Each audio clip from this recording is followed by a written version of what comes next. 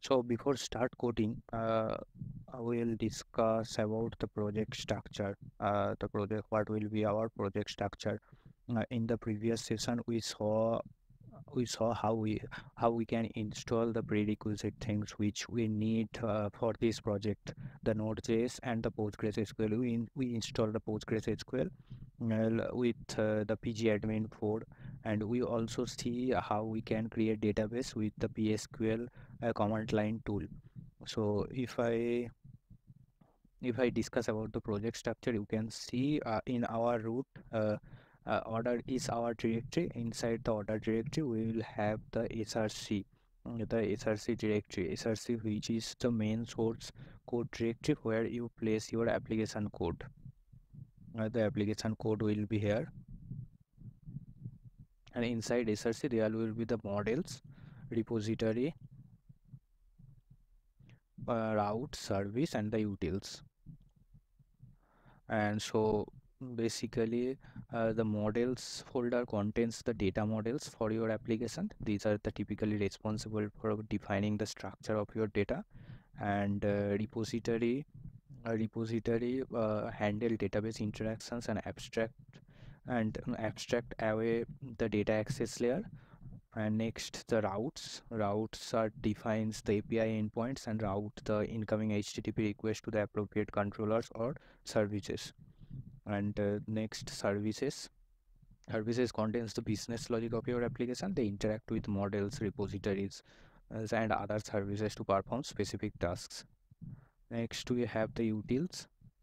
Utils directory is basically is to store utility function and modules. Here it's the just utility function and modules that are used throughout your application, such as the validation functions, formatting utilities, or any other helper functions that don't fit neatly into the models, repository, or the routes and the service categories.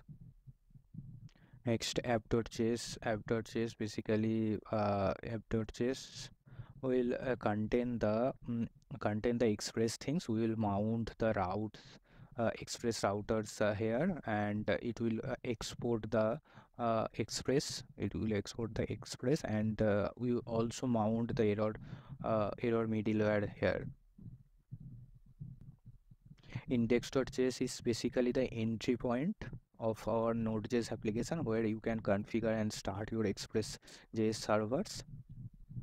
Next, we have the config. Config folder contains the configuration file for your application, such as the database configuration or the general app settings. Next, we have the database directory. So inside database directory, database related code and configuration will be there, and inside the database you can see the connection. This contains the connection between our application and the PostgreSQL database. Next file will contains the next related settings and migrations. So migrations, basically the folder contains the database migrations files. Each migrations files represents a database schema which will change over time.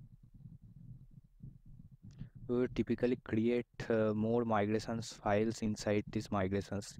This will be responsible to create the tables inside in the PostgreSQL database. Next, we have the node modules directory. Node modules, this is where your project dependencies are installed when you run the npm install. And next, the package JSON and package log.json. These files contain information about your project and its dependencies. Okay, we will now initiate the project. So first init the node project npm init -y, which will create a package.json file with default configuration. You can see this is my package.json file, and the description is took from the readme.md. So we don't need this long description. I will looking it just the order project. Next, I will install some packages.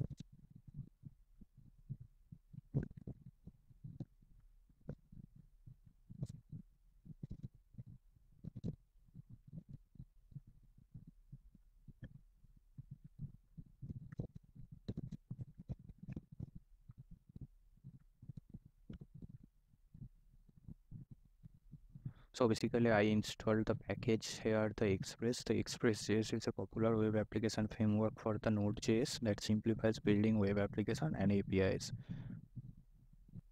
Next, I added debug. Debug is basically a popular npm package to debugging the log. It helps you identify and fix issues in your project. Next, I use the .env package. The .env is used for the managing environment variables in Node. It allows developer to store configuration setting, APIs keys, and other sensitive information from .env file and load those variables into Node.js application using the process.env objects. This helps keep sensitive information separate from the application code and provide a easy way to configure applications for different environments. Next, I use the ESLint package, which is the static code analysis tool. It helps developer identify and fix potential problems and enforcing coding style consistency. Okay. So I am not going to broad overview of these packages. I already mentioned those package details in my previous video. So you can check those videos to know more. So I am jumping to the code, right code. So I will set up the Express server, initiate the configuration, and next I will create the migration, which by running this migration, I will create the table in the PostgreSQL database, and also I will seed some data. I will put some initial data into the table by running by running next command. So as I said before, I will use the Next.js for our database migration seeds and queries. So let's start.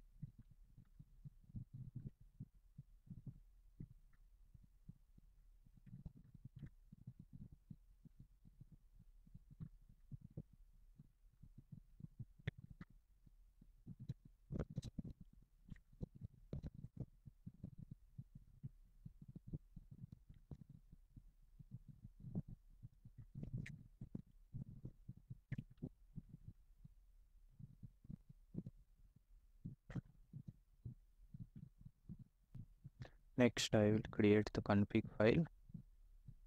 So according to this structure, we have the app.js, index.js. Next, I will create the config file.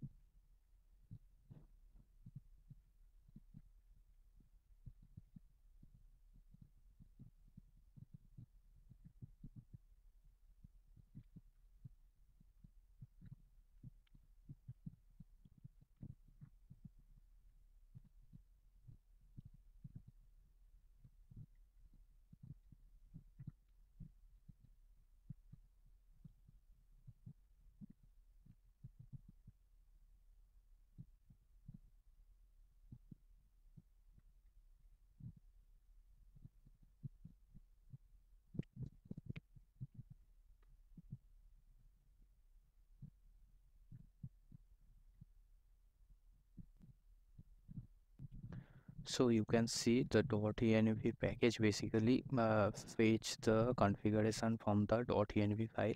It's fetching the port from the .env.def file,